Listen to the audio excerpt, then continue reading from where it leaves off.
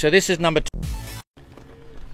Okay, so this is number 2. Okay, going to be a few of these. It's just a boring alert if you're watching this for the first time. This is technical stuff, boring for most, but it's for those that really want to know what's going on with the 580, and especially the owners and the builders and people that might be considering it.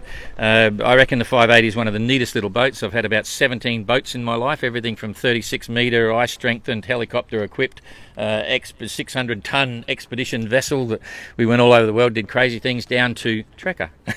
So, and this one does it all. It's got everything that you'd ever want in a boat, so bit of fun. Anyway, carrying right along, this is my number 1 favourite thing on the boat. It's the Dodger. Okay, put together by these guys. You know, I'll put the links so you can talk to these guys if you want to.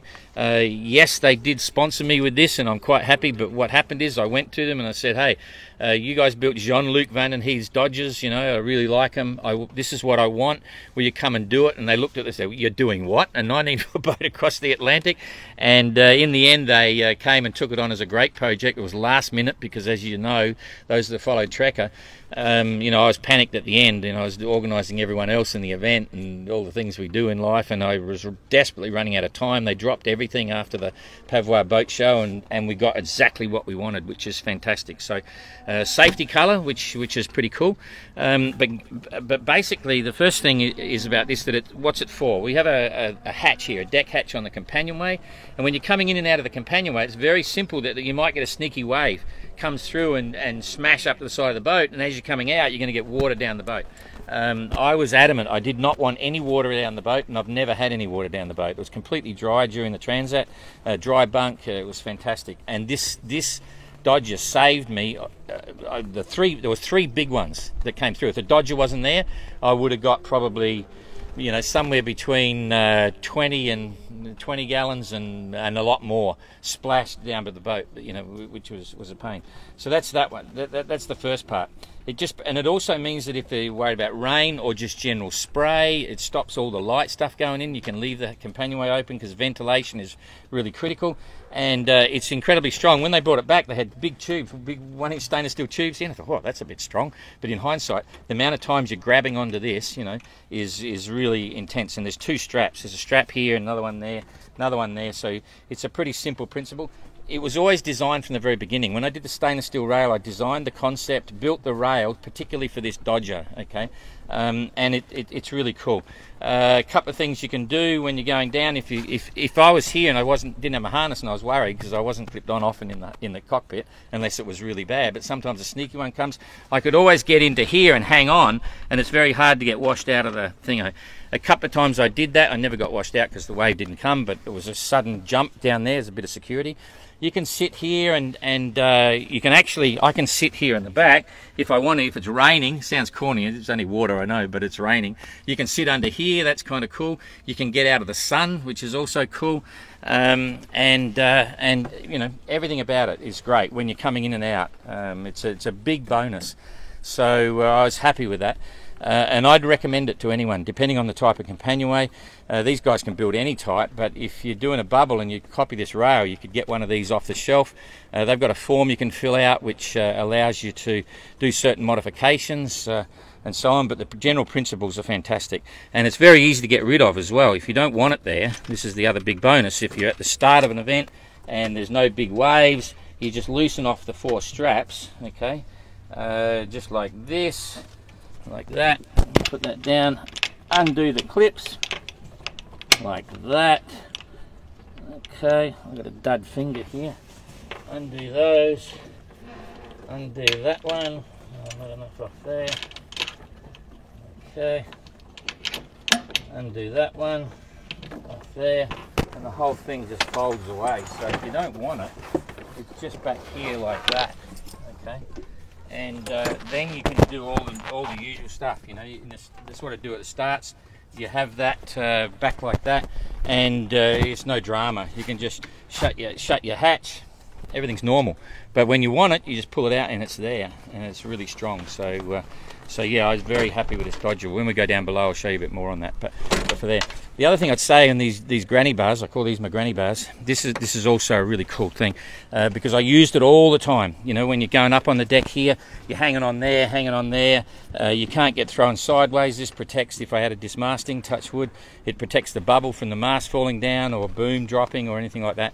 So yeah, I really like this handles. Many of the builders, you'll have an observation pod here. You know, the obs pod, the standard deal. That's got to have handles down the side. That's really important. So it's a similar situation when you're going up on deck, that you do use that a lot. Okay. So while we're talking about this, well, we can see it here. A couple of things. You'll see I've got a dorade vent. You've got to have at least minimum two ventilators on the boat. 3 are recommended, okay, because you ask Etienne and the others, when you shut that hatch, it gets very hot very quick, and if it's a big storm, you're going to have the hatch shut. So I've got one dorade vent up there on deck, and then I've got 2 mushroom vents back here. Okay, whoop, whoop, nope, don't push the phone, use the other one. Okay, here we go. Yeah, I've got these 2 mushroom vents here. Some boats now I've seen they're putting them on the side. New rule, which will come out in days probably.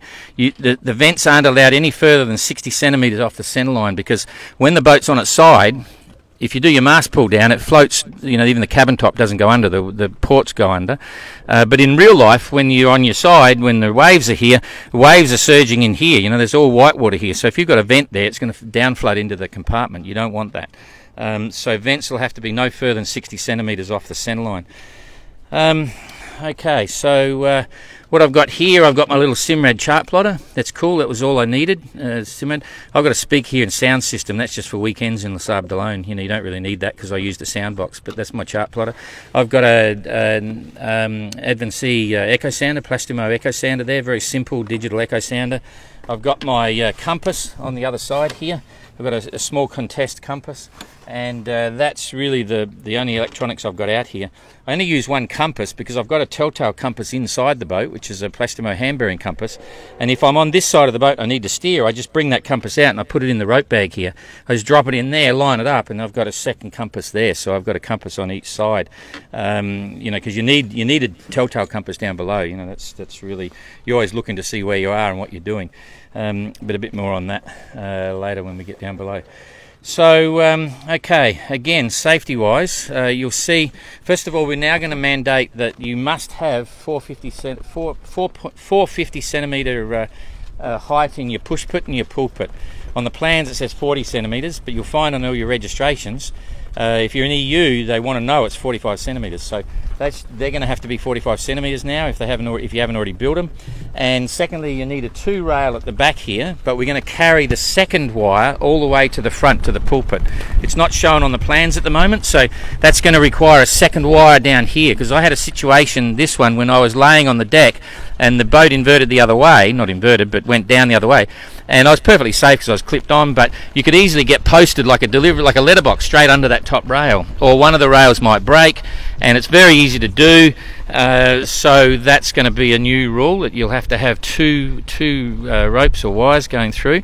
And by doing that, it also means that when we put the stanchions on the side here, some people have already suggested it's unsafe because we don't have 450 centimetres up off the deck here. But this isn't. This is the cabin top, not the deck. The technical line is the shear line, the gunnel going around the bottom. So if we have 450 there, 450 there, when the stanchions are on the side, it doesn't matter. We take the hull deck join as being the measuring point, so it means we're meeting all the international requirements, which is a good thing to do. The other thing is we're not going to certify any boats that don't have handrails as per the plans going all the way through. So you'll see on mine later on, anytime you look at the bow, I've actually got a handrail right under the pulpit. That's important because you can still get pushed through the pulpit there, and you're not just using it for handrails, you're using it as foot rails. And when the boat's on its side, you're looking for grab holds, you want somewhere to put your foot so you don't go through. So yeah, you'll have to make sure that you've got either a handrail up there on your pulpit or a flat rail joining the legs or something, just so you don't flip through there, because we've noticed that. The other thing, while we're talking that, the stainless steel pulpit rather. Sorry, the stainless steel bowsprit. Can you walk up this way? Keep coming. We're going to look at the bowsprit now. This bowsprit here is pretty much done as per the plan, and that's going to be a requirement now. Some people have already done bowsprits that are too light. They're not the same diameter. They don't have the same structure. They're not as strong. They're trying to save weight. We're not going to allow that now. So you'll have like a week to get your photos in of what you've already got, and then that'll be grandfathered. But after that, you're going to have to build it as per the plan. Oh, what's happened? Here it comes. No, something's happened. Don't hold the phone. This is...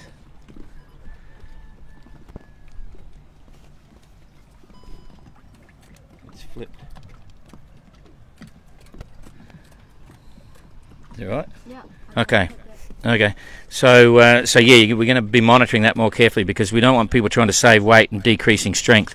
With Trekka here, this isn't right. You know, welding onto there means that if I want to take this bowsprit off now to put in a container, I've got to unbolt it off the deck here, which is a pain in the ass. So yeah, try not to do that. That should be on the deck here, and then you just have your stainless steel bowsprit connected to the hull by bolts, so it's easy to get off and put in a container.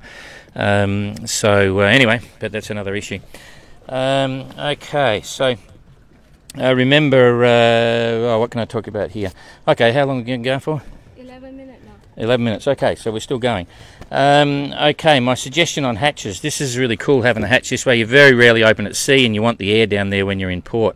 But the hatch under the mast there, your ventilation hatch, I'd recommend you hinge that the other way around, so you can open it while you're at sea, and any spray coming across doesn't go straight down below. Because I could virtually never open that hatch at sea unless it was really dead calm. Yeah, just once again. Now, the sheeting track here for the Genoa, Jim got his track all wrong. It's right out on the gunnel, which is way too wide. Just look on your plans and you'll see there's two little marks there where there's meant to be a dead eye. It lines up the centre of the sheeting, and that puts your position about here, and then you put your 1 metre track, angle it in at about so it's heading towards the bow a little bit, and that's the perfect position for your sheeting. But I don't want too many people to get that wrong, because it affects the sail shape quite a lot. What have I got down here? Okay, we'll start talking about the rig. So I've got the Spar Craft Rig, which I'm really happy with, and on the mast base I've got a few more blocks here, and these are the plugs for the nav light, which is a plug, so I can just take that off and unplug it when I'm ready to pull the mast down. And this is the cable for the Vhf radio, which I can take the cap off here, open it up. You've seen how they work. It means I can unscrew the coax from the back of the radio, which is in the main cabin, and run it all the way through the bulkhead. It has another gland in the watertight bulkhead, and pull it back out here so I can pull the mast off, and it's very easy to reconnect. I have this is my main halyard, and then I have a luff and leech reefing system, which is very simple. So these are my 3 luff lines, 3 leech lines for reefs 1, 2 and 3, and this is my vang. Okay, so that's where they're all coming from. I have my spinnaker halyards. I have one of them at the back of the boat and one at the mast, because if it's the J3, the big kite, I want to drop that from the cockpit and hoist it from the cockpit, so that's back at the cockpit. But for the one that's up now, the J5, I can have that at the mast, and I can just hoist it, pull it down really tight, tie it off, and leave the tail at the mast, because that stays there. That was there for the whole 3,000 mile trip. You know, just leave it there. You can pull it in and out as you need it, and it's very simple. On the other side, I've got the 3 luff reefing lines, so I've got another 3 blocks there, plus the halyards and stuff. So that's my topping lift. I've got a green topping lift there, so it was spare main halyard, and the green one here is the actual spinnaker halyard back in the cockpit. So I've got a total of 1, 2, 3, 4, 5, 6, 7, 8, 9, 10 blocks there. I've also got the outhaul for the boom outhaul for the clue of the mainsail back at the cockpit as well. Pretty simple. The other one I've got here is this attachment point there is from a safety harness. That's my favourite one, because I've got a short strop on my harness, but when it's clipped in there, I can lay down. It's 2 metre, a bit less than 2 metre harness. I can lay down and I can still reach right to the bow. Okay, because the big thing here is it's not so much being clipped on the boat, so when you fall over the side, you're actually able to stay with the boat. if I fall on the side on this boat, I'm probably dead because I won't get back on board. You know, that's the reality. You know, you can think about it, and there is a system you can use, and I have it available. It's like a Prusik loop for those that are climbers. It's a really thin line with a clip on it and a strop in it, a foot strop. So if you end up over the side, as long as you can reach up and clip that line onto something, you can pull it out, and you've got a foot strop to put your foot in, and you can hoist yourself up a bit. But the reality, the majority of people, if you're over the side, even on this boat, you're not going to get to the back of the boat. You won't be able to unclip, and you're probably going to hang on the side of the boat and smash yourself. You go unconscious and you're dead. So you really need to stay with the boat all the time. You know, hopefully it'll work. But I have a webbing. You need a tag line here, like a safety line where you can attach onto and go forward. But I virtually hardly ever use that because I know that if I'm going to fall, I need to be the right way around. What's happening here? Okay. So that's some interesting points there. So yeah, so that's my favourite attachment point. What else can I tell you here now? So this I can get a little bit into sails on this one.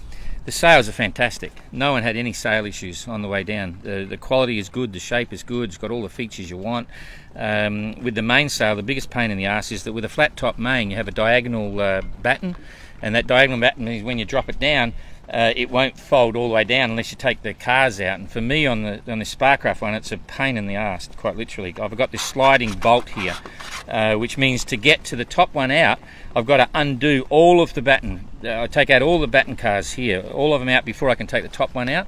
So it wouldn't happen, you know, I'd just leave it there and I'd tie it down. But the Selden mast has a really cool, system where you can take out any of the cars you want as required. So that's kind of cool. But yeah, the sails are fantastic. My furling head sail was brilliant. I don't know how the guys with Hanks get by. If I was club racing, I'd have Hanks, but if I'm voyaging, I'd have a furling gear every time. I'll talk more about that later. The Blue Shark blocks are really cool. The Blue Shark furling gear is really good for the Jenica. Some of you might not have seen this. Can you come up here? Come up here. This is the continuous line Jenica. They're only small, but boy, that took a hammering. You know, like it took a real hammering. It's still going fine. It's got an anti-twist torsion rope there, and it's been there for bloody.